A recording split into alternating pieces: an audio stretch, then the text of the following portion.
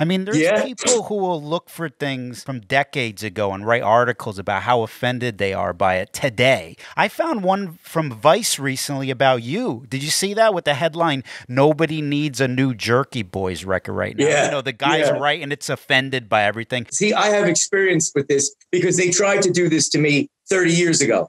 Okay. And it was Tipper Gore and Al Gore's wife. And they tried doing the same thing with me 30 years ago. The Jerky Boys are offensive to Muslims, to gays, to Jews, to they went down the list. It sold millions of records for me. Millions of records. You know why? Because my fans know that that is bullshit. They don't realize my fan base is privy to what they're up to.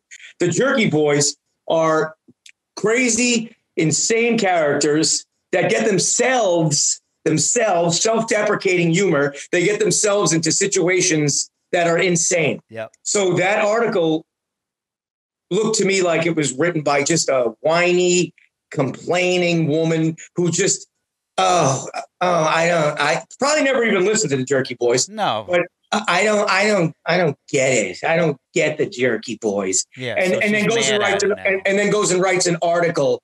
Well, okay, great. Go do your thing. You get up in the morning. You get up in the morning and you're looking to be offended. You're looking to be down your nose, and you're looking to be good. Go live that life. If that's the life you want, go live it. So she writes that article, and I believe it was only a week or two later, my record comes out. And what do you think my brand new record did? Straight to number one. Absolutely. Straight to number one. It's sold out at Amazon. My fans do not fall for the bullshit.